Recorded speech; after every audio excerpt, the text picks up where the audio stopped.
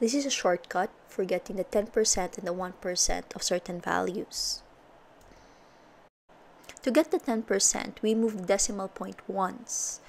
So the 10% of 320 is 32. The 10% of 700 is 70. And the 10% of 15 is 1.5.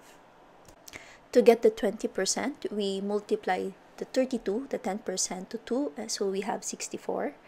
We multiply 70, so that's 140. So the 20% of 15 is 3, that's 1.5 times 2.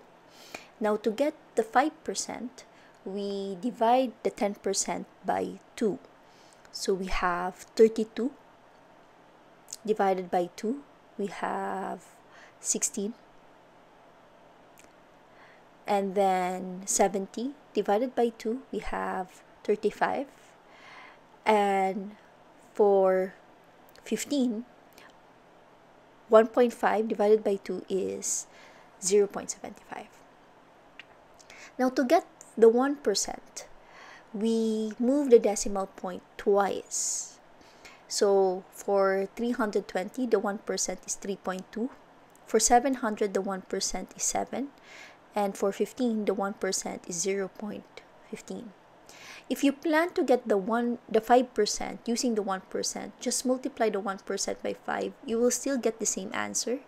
So 7 times 5 is 35, and 0.15 times 5 is 0.75. Now let's have another example. Let's test 400. So 400.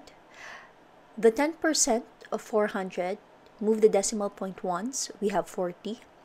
The 1% is moving the decimal point twice, we have 4.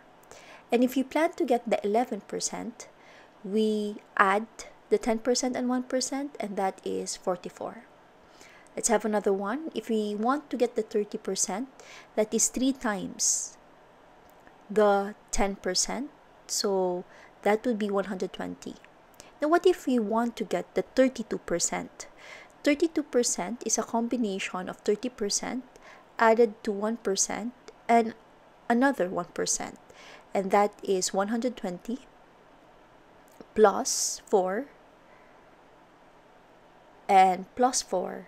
So that is 128. So I hope this is helpful, and this is the shortcut.